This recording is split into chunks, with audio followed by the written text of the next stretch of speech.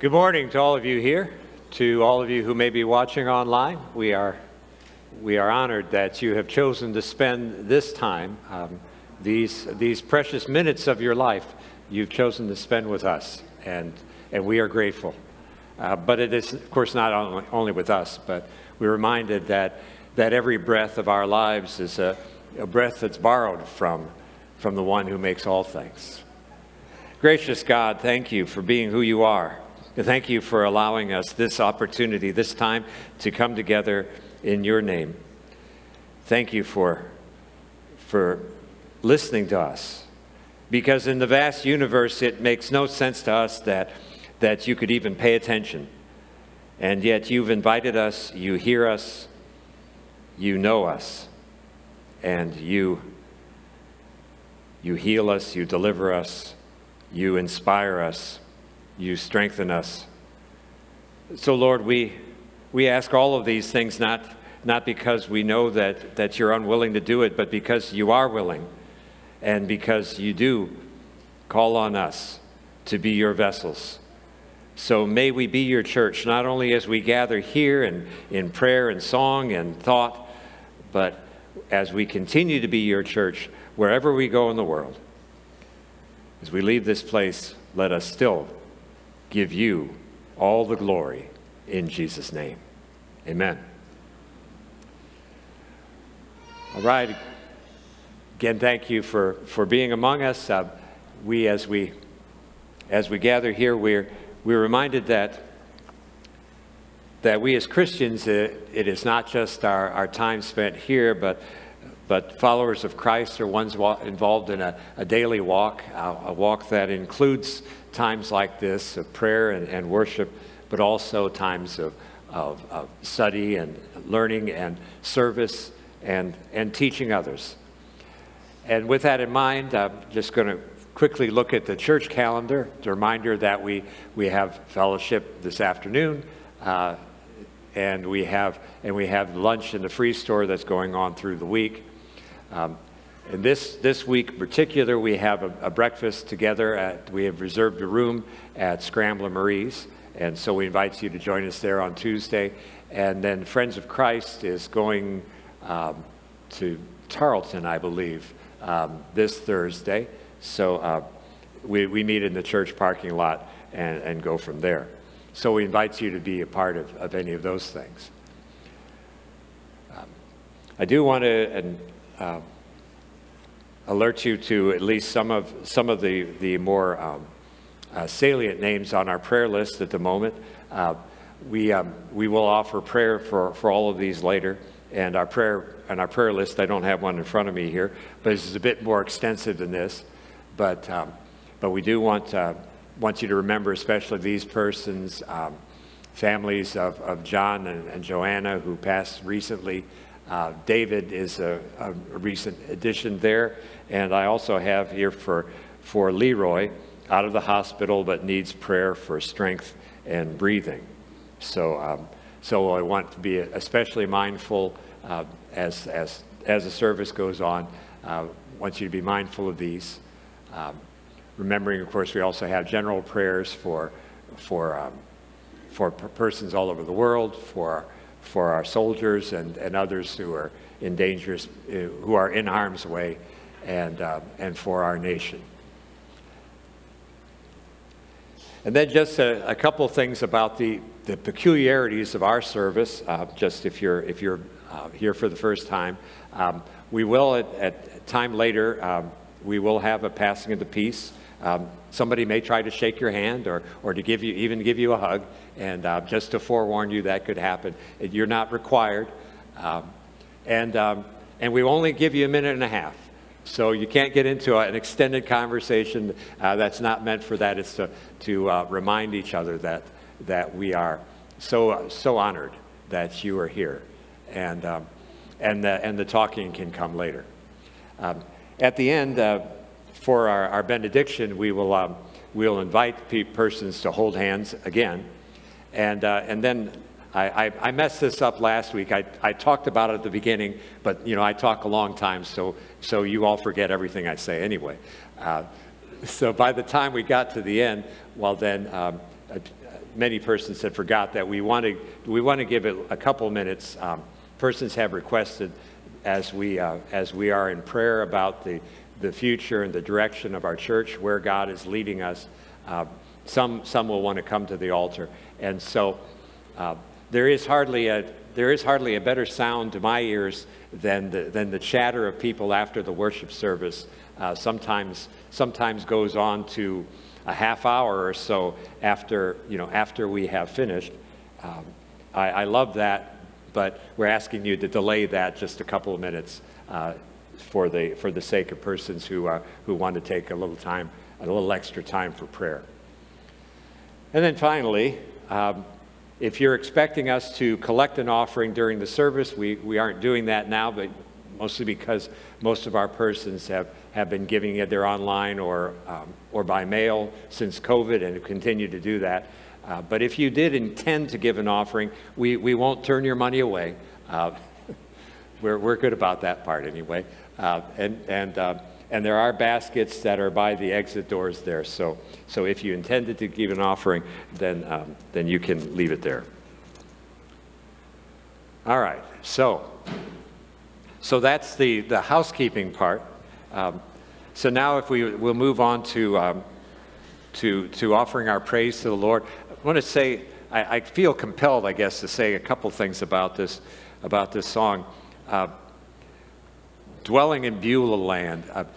I discovered in looking this up, it's not in any of our hymnals. It was written by Austin Miles, coincidentally 1911, just a couple of years before he wrote another song, In the Garden. But I understand that Beulah land was such a big thing around the 1900s that someone told me there are actually 13 hymns that are called Beulah land. As you might imagine, none of them became real big hits, but not like Austin Miles later, In the Garden, which would have got him a ton of followers or whatever today. But it actually comes from a verse in Isaiah. It's the only place it's mentioned where it talks about the land and uses the term Beulah. Now, this song really is about looking. It's looking at things from the other side of life. It's sort of imagining what is it going to be like when we pass to the other side and we look back at the life that we saw. Beulah itself, the word means married, and my only guess is that somewhere around the early 1900s, well then, people had in mind that marriage and paradise were roughly the same thing. And in a rare moment of wisdom, I'm not going to say anything more about that. but that's the focus here of what this song is, and so we invite you to stand and sing along with us.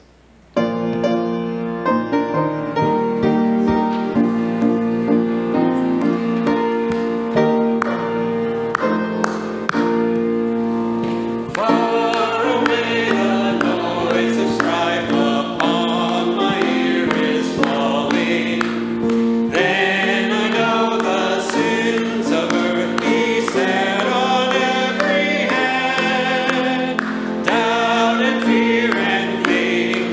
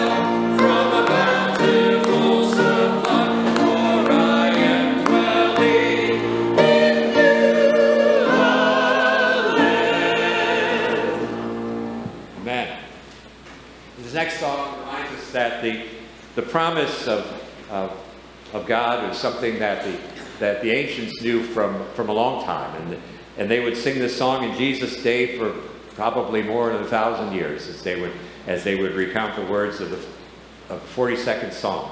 Realize that every breath that we have is from God.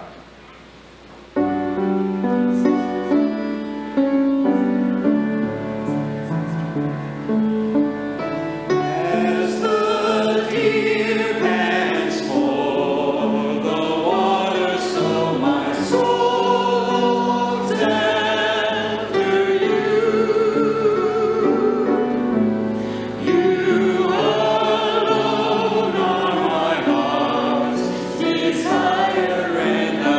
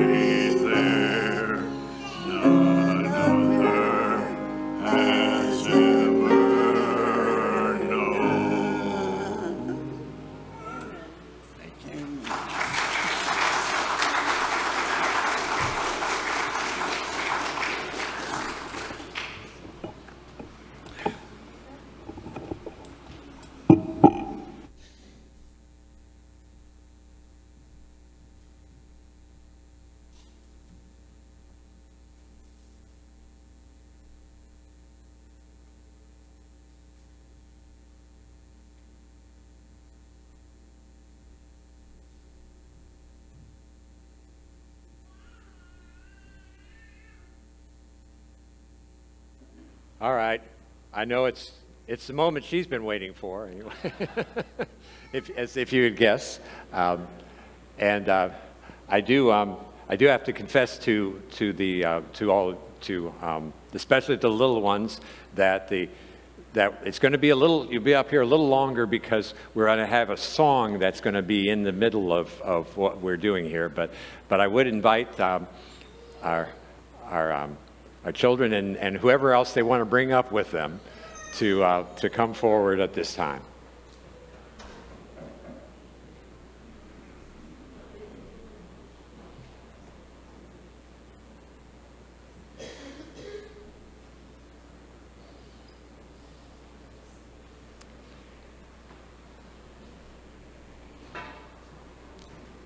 And just come right on up here on stage.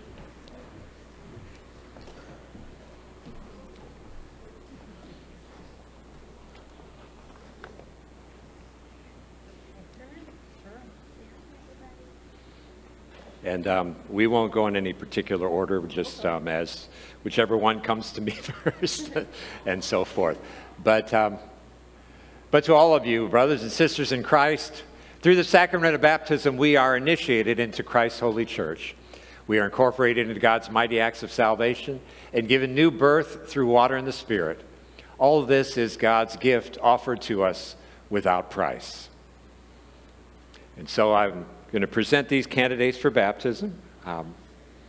This is Amelia. She's the old one. As soon as this one's old enough to understand, she'll be telling her about when I was young. So thank you, Amelia. And this one here then is Elena. She's the young one. and this one here, Quinn, is just a few days shy of a birthday, as you can see. So she won't be a 0 much longer. And we thank you all for Matt and Kaya and Matt and Tracy for being here, and for the rest of you who have come to support them. So now I'm going to ask you all some questions. Your answers are not up there. Okay. I mean, yes, but you'll have a clue, because like the first question is going to be a do you question, so you might have an idea of how to answer that, but not to put words in your mouth. So on behalf of the whole church, I ask you, do you renounce the spiritual forces of wickedness, reject the evil powers of this world, and repent of your sin? I do. And do you accept the freedom and power that God gives you to resist evil, injustice, oppression, whatever form it presents itself? I do. Okay. And do you confess Jesus Christ as your Savior, put your whole trust in His grace, and promise to serve Him as your Lord in union with the church which Christ has opened to people of all ages, nations, and races? Okay, and this one's, and you do too, yes. And this is a will you question here. This is where we're going from here.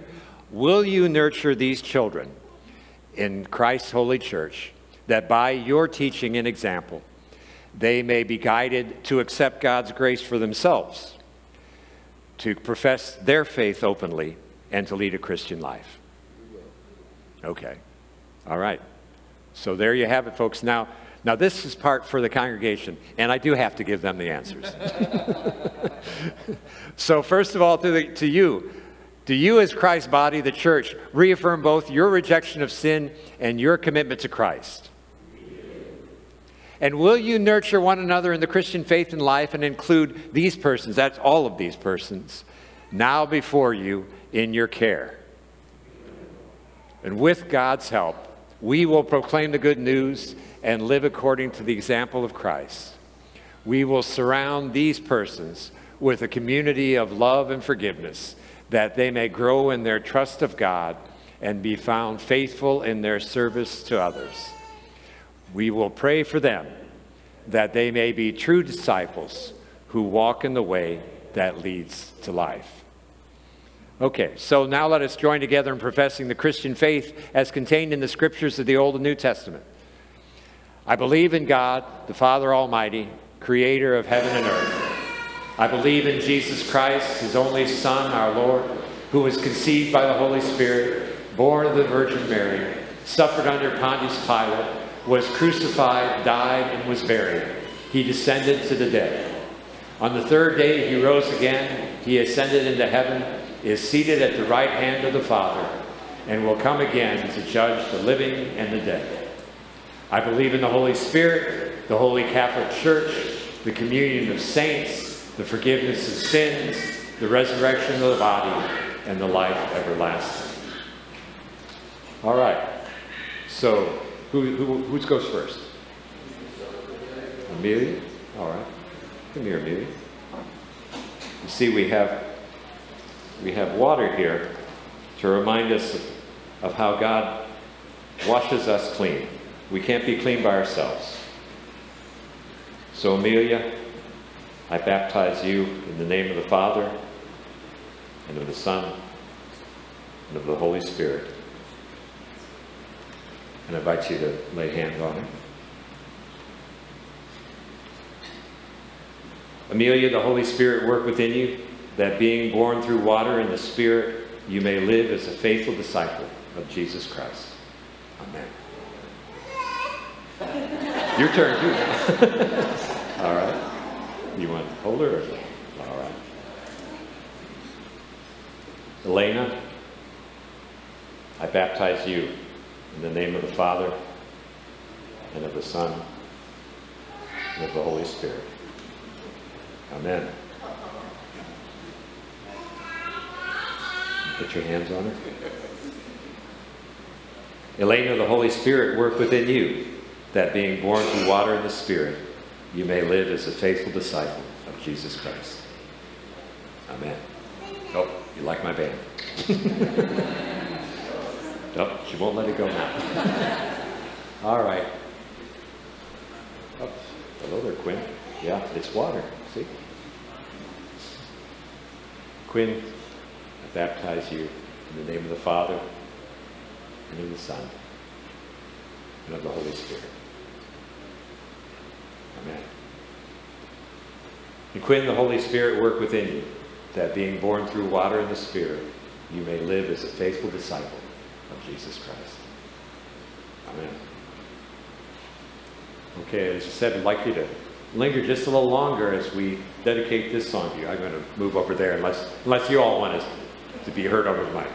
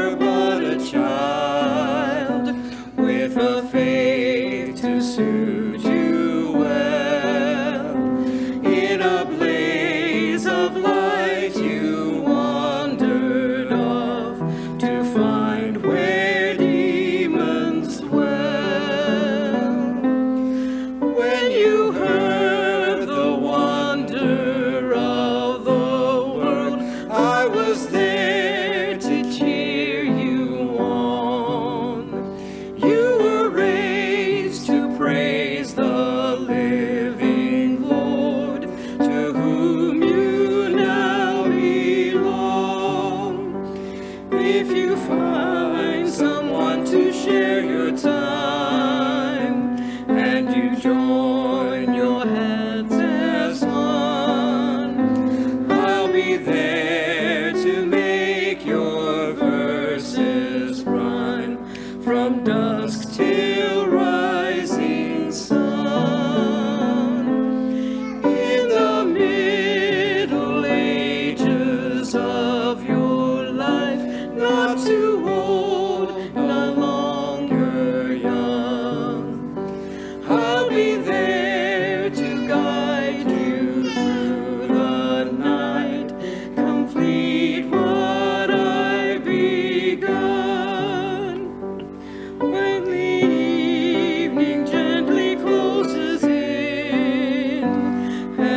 shut your weary eyes. I'll be there as I have always been, with just one more surprise. I was there to hear your warning cry. I'll be there when you are old. I rejoice the day you were baptized, to see your life unfold.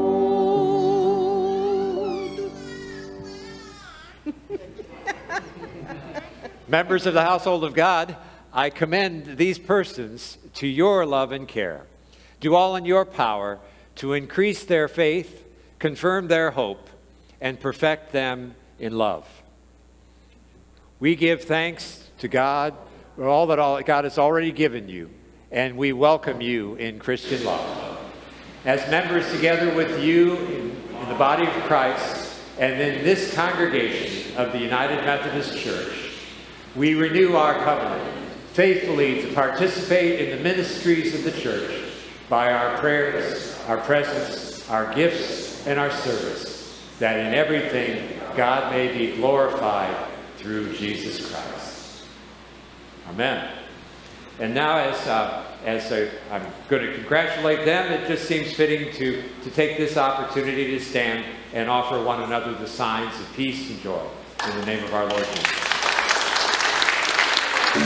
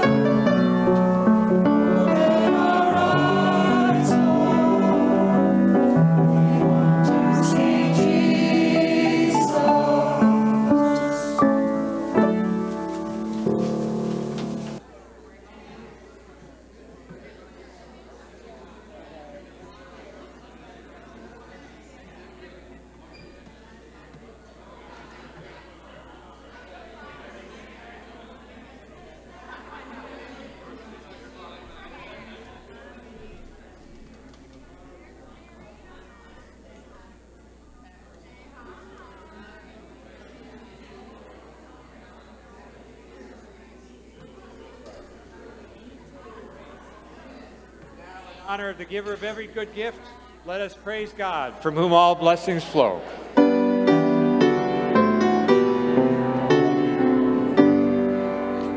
Praise God, from whom all blessings flow. Praise God, all creatures here below. Praise God above the heavenly hosts. Praise Father, Son, and Holy Ghost.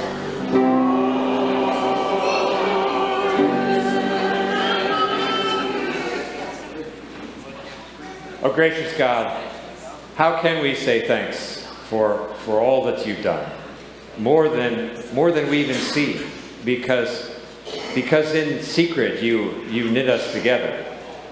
In secret you have been protecting us, preparing us throughout our lives for what is to come. And And so they're beyond what we even see and know, for which we give you all kinds of thanks. And what we can offer, Lord, is nothing compared to what you offer. But in the same way, you are able to magnify and have magnified the gifts of your people over the centuries. We invite you to magnify these, not for our sake, but for yours. Not so we don't exist here, this church does not exist here for our own sake, Lord, but to serve you. So may all that we offer bring you glory. In Jesus' name, amen. And please be seated.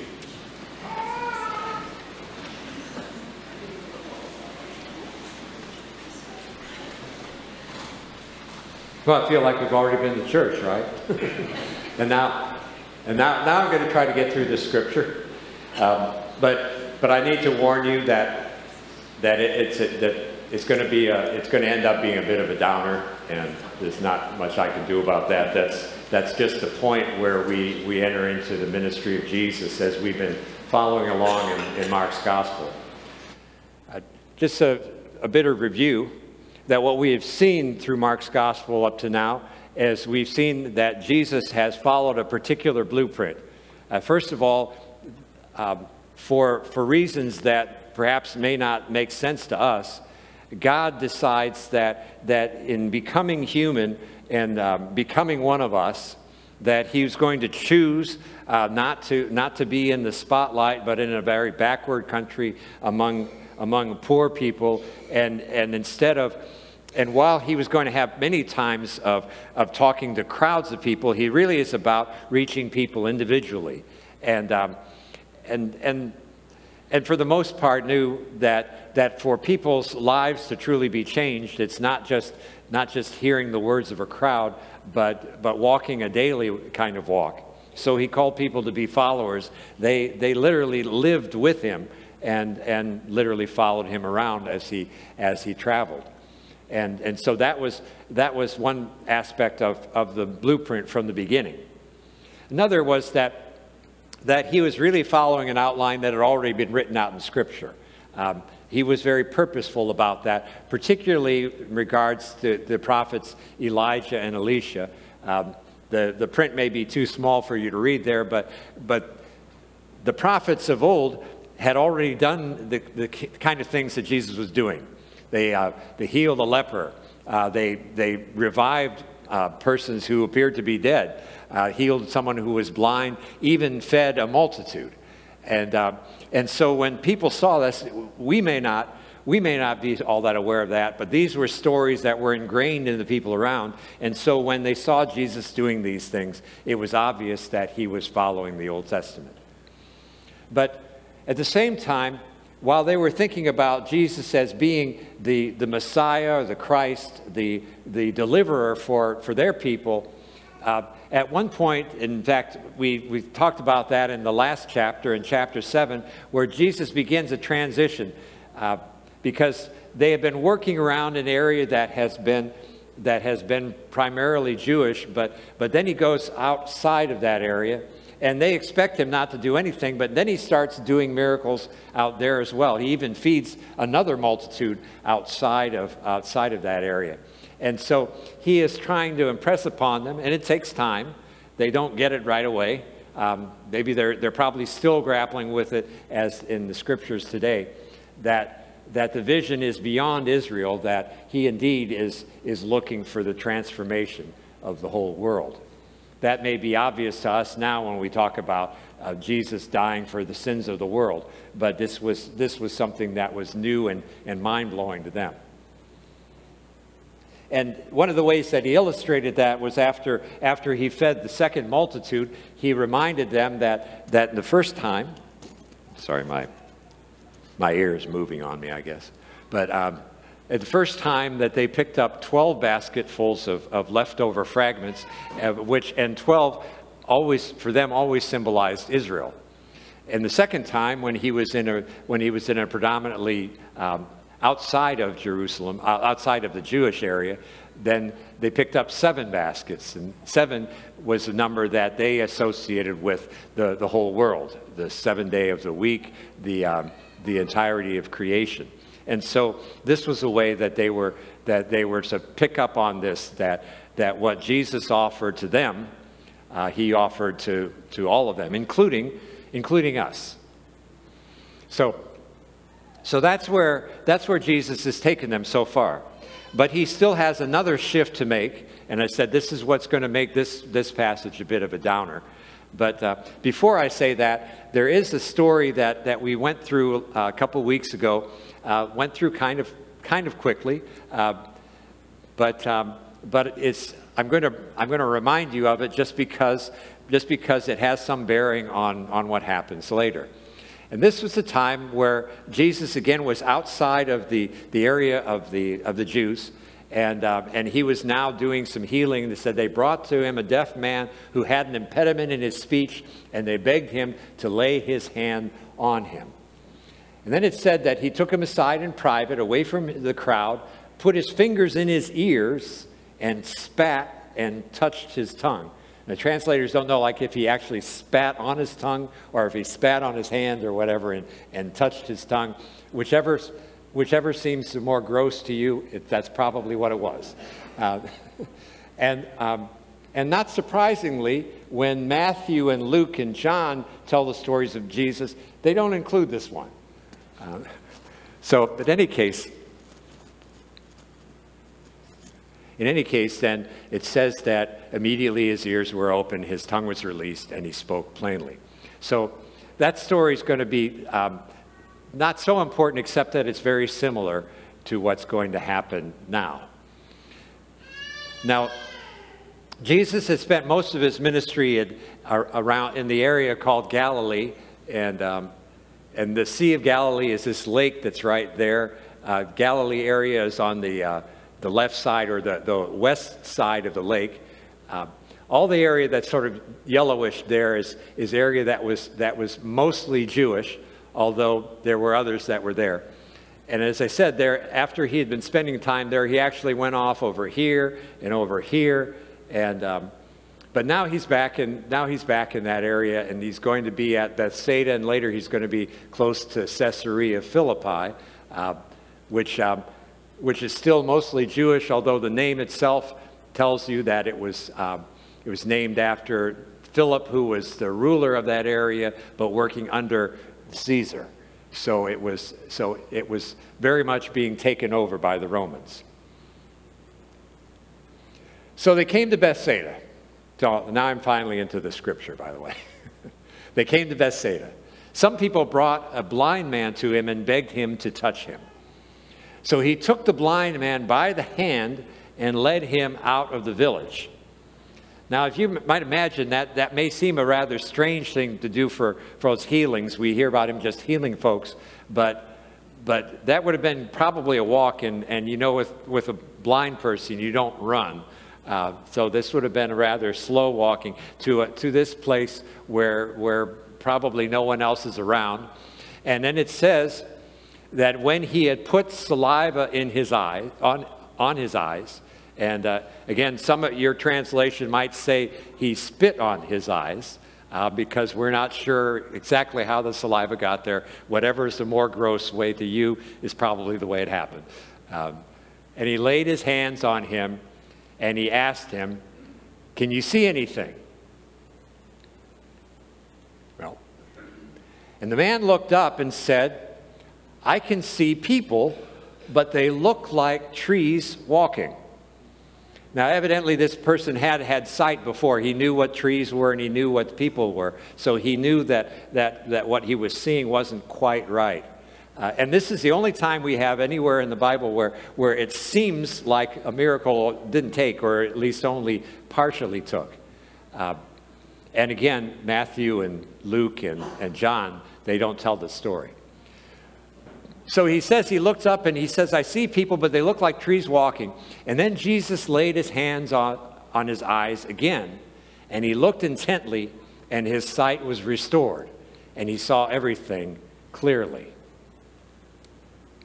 Everyone in my family is nearsighted, and and so it was just assumed that at some point I would have to have glasses. Although for me, I was late compared to my brothers and sister.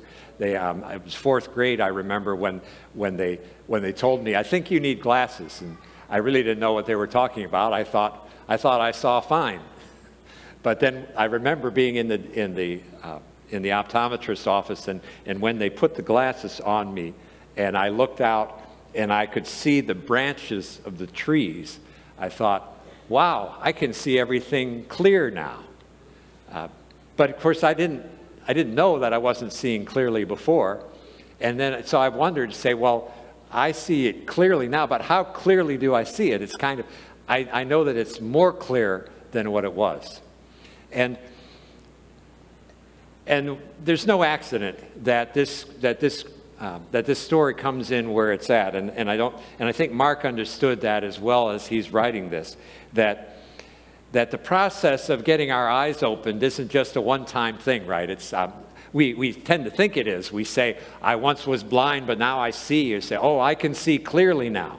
But the fact is that there's still some things about this life that we are far from clear about, that will eventually be clear for us later. But some of that can become clearer as we ask. So here, Jesus is dealing with that with this person here. It's a two-part healing, from a partial clarity to what we think of as a full clarity, but there's still more to come. Because after this, then, Jesus sent him away to his home, saying, do not even go into the village. And Jesus went on with his disciples to the villages of Caesarea Philippi, as he's going off to the edge of Jewish territory. And on the way, he asked his disciples, who do people say that I am?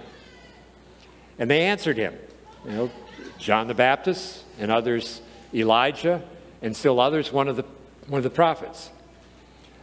This is something that we've heard already in John, because it says that people were saying, back in chapter 6, he said, well, some were saying John the Baptist has been raised from the dead. Others said he's Elijah, and others said he's a prophet like one of the prophets of old.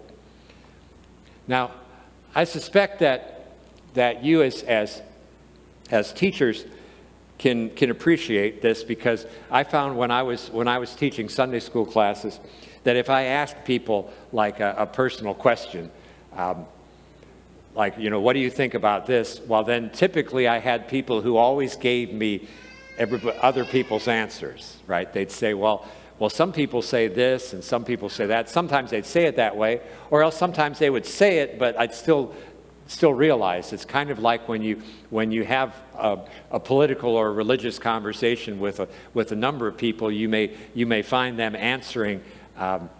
You can tell that they're just telling you what they've been told, and not necessarily something that they've absorbed themselves, or even have a way of verifying themselves. So Jesus cuts that off from the beginning, right? He starts off by saying, who do they say that I am?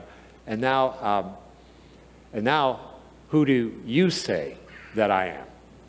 And Peter answered him, you are the Messiah, or the Christ. And he strictly ordered them not to tell anyone about him. Now, Mark simply says it this way, and Jesus says, well, keep quiet about that. Well, why? Maybe because he had never said this in the first place. For one thing, it could get him arrested before he was ready. On the other hand, he's going to tell some more about what this Messiah, this Christ, the deliverer that they've been hoping for, what that is really going to mean. Now, Matthew, when he tells the story, he puts a little more detail into it, right? He says, when Peter answers, well, then he says, blessed are you, Simon Bar-Jonah, for flesh and blood has not revealed this to you, but my Father who is in heaven. Remember, Simon is his real name. Peter is his nickname. Peter means rock. And so Jesus says, I tell you that you are rock, and on this rock I will build my church, and the gates of Hades will not prevail against it. I will give you the keys of the kingdom of heaven, and whatever you bind on earth will be bound in heaven. Whatever you loose on earth will be loosed in heaven. So Matthew, it's important for him to include that conversation. But Mark simply says, you are the Messiah. You are the Christ. And he sternly ordered them not to tell anyone about him.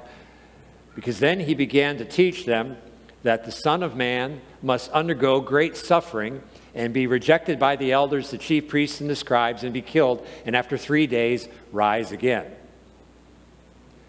He said all this quite openly. And Peter took him aside and began to rebuke him.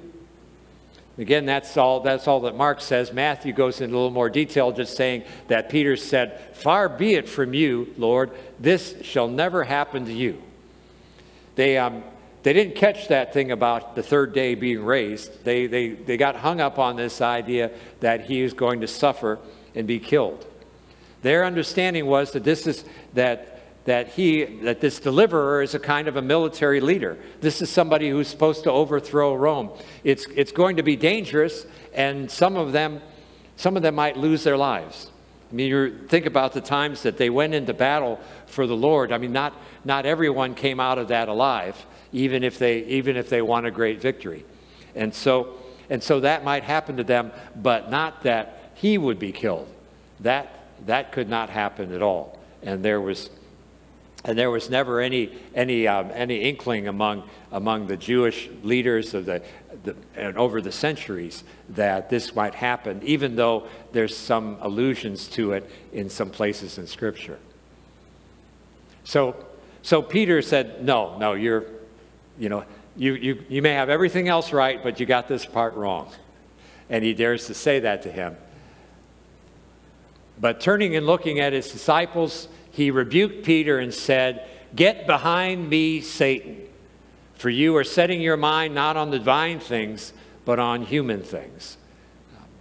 Now, when he says that, he's not calling Peter Satan. He's saying Satan is at work here.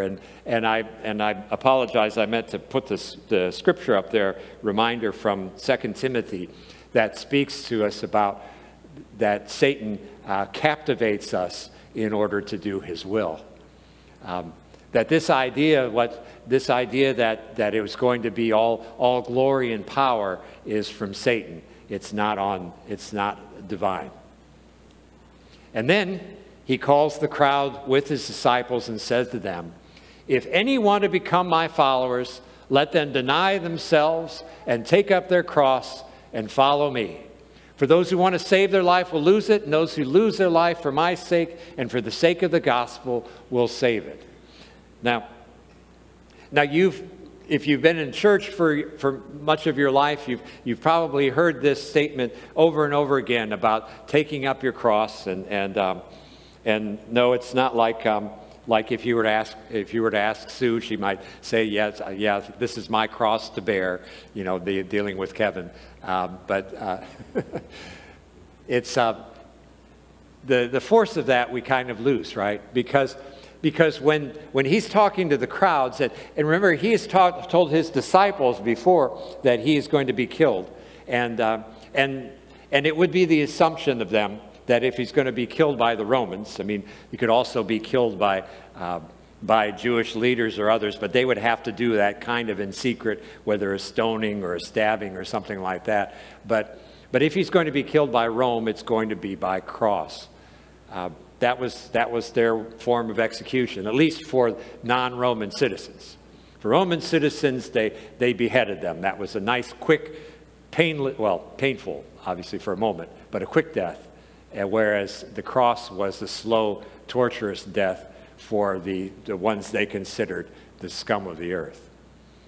So when he says, take up that anyone who would become my followers, let them deny themselves, take up their cross and follow me.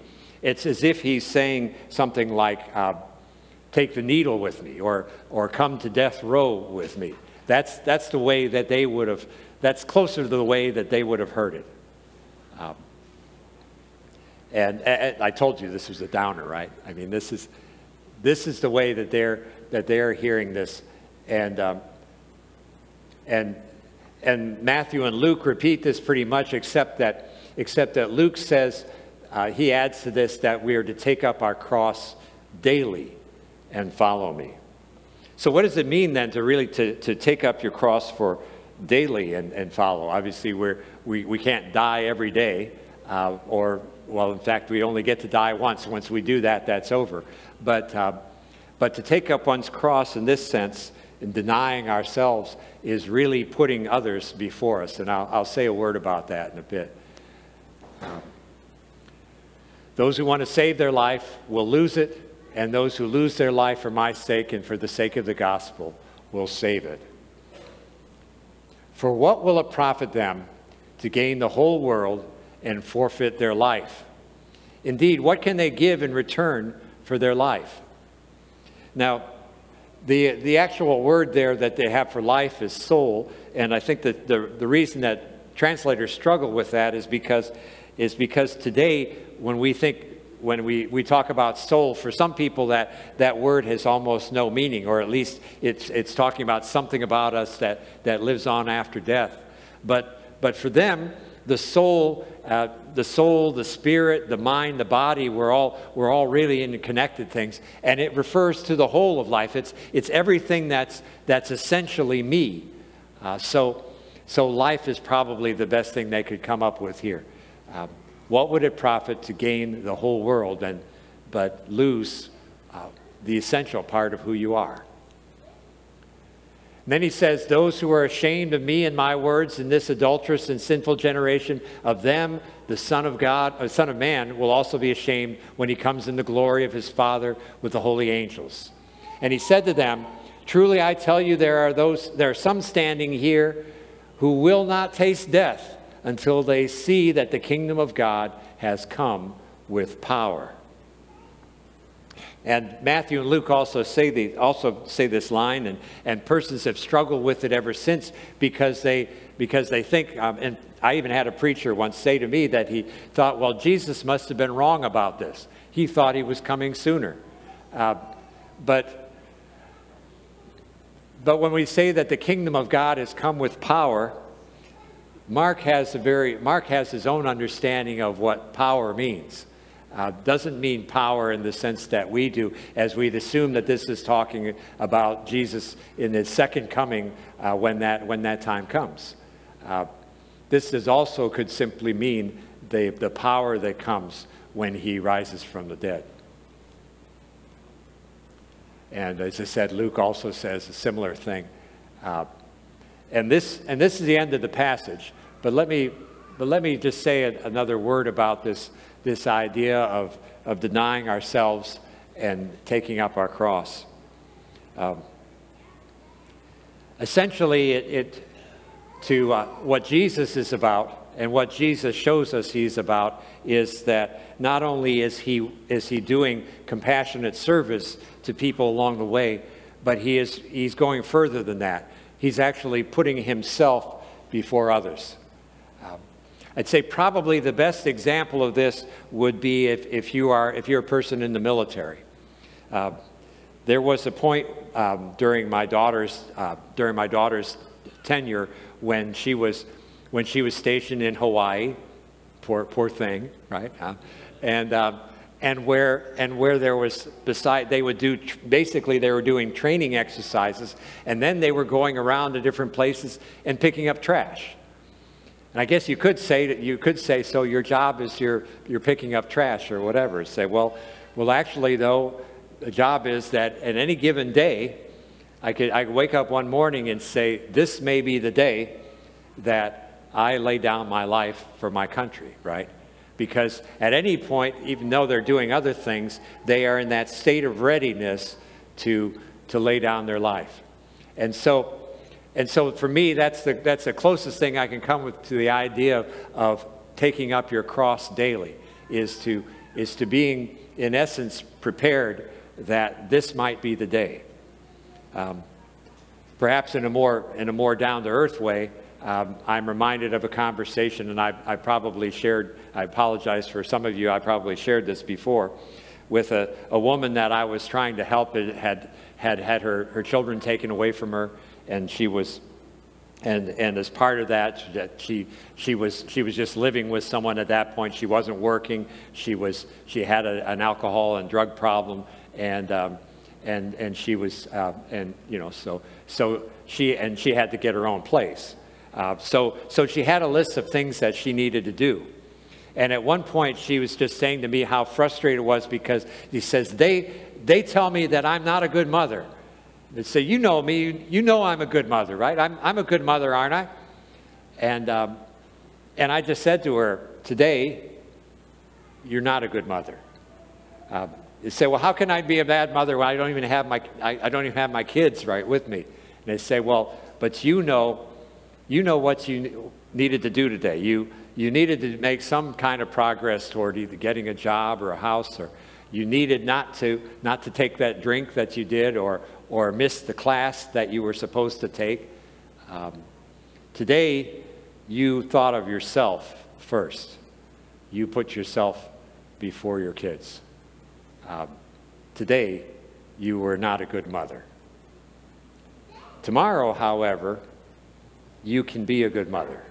At any time, you put them before yourself.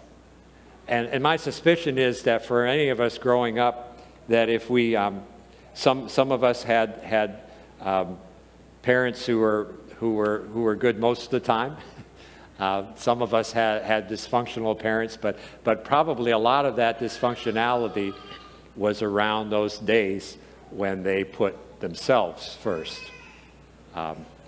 But to take up our cross means that we put others before us. Christians are different than other people, right? Drug lords will care for their own family, and they'll make sacrifices for their own children. Fanatics will make sacrifices on behalf of their religious group. Patriots will make sacrifices on behalf of their country. But our Lord Jesus has called us to love our enemies, to pray for those who persecute us, to take up our cross and follow me. To have that conversation with my daughter sometimes, to say, as a Christian, you know, your job is that you're out there, and when, especially when she was deployed, that you are now out there laying down your life for people who hate you. But that's what our Lord did for us. So this is a witness to the word of the Lord. Thanks be to God. And the one piece that Jesus is going to, because they won't see it clearly at first, is to put the mission and others before his own life.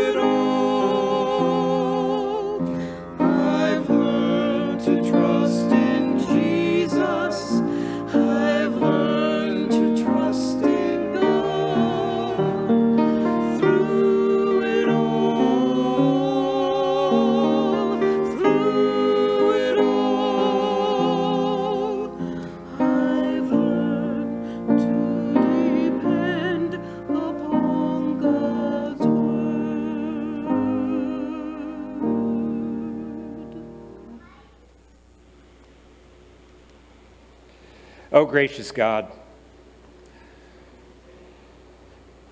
How could you do it? You made us, you created a universe, and at least in this corner of the universe, at least on this planet, at least among these people, we have been a disobedient, rebellious people. We have chosen to go our own way and have chosen in the process to hurt ourselves and others. We have caused all kinds of pain and suffering over the centuries. And if you indeed chose to just to remove us entirely, no one could argue against your judgment. But instead, you came to us. You walked among us. You touched us individually. You reminded us that you made a promise from the beginning that you have always been faithful to. You reminded us that the promise was not just for the people that you came to originally, but for all of us. And you put us before yourself, even when that meant taking an arrest and torture and death. And even then, if we had given you any reason to think that we were worthy or deserving of any of this, that should have sealed it then. But you came back. You came back to us, Lord, and not only that, you've continued to be present with us. Your Spirit is even now in our midst. Your Spirit is guiding us and caring for us and embracing us. And you still have blessings for us yet to come. So what can we say to all of this? We don't have to tell you about our sick and our hurting, about Leroy and David and the others. You know better than us what's happening. You know what's needed, and you are the healer and the hope. But you won't make us do anything. So Lord, we pray that they would allow your healing to happen. And not just the people we know. We know that there are persons outside these walls who struggle, who are hungry, who are homeless, who are depressed, who are hurting emotionally, physically, who are suffering in places where war is all around them.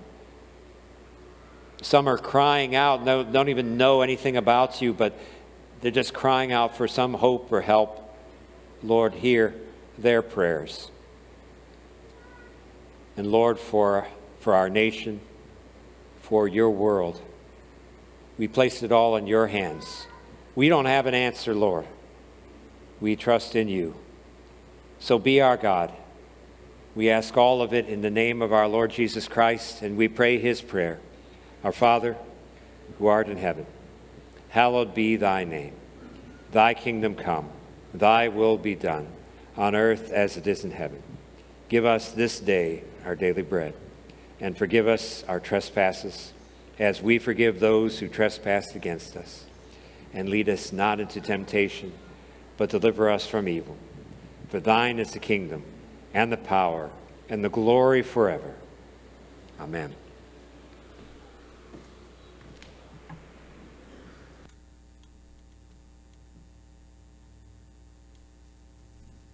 invite you to stand for our closing hymn.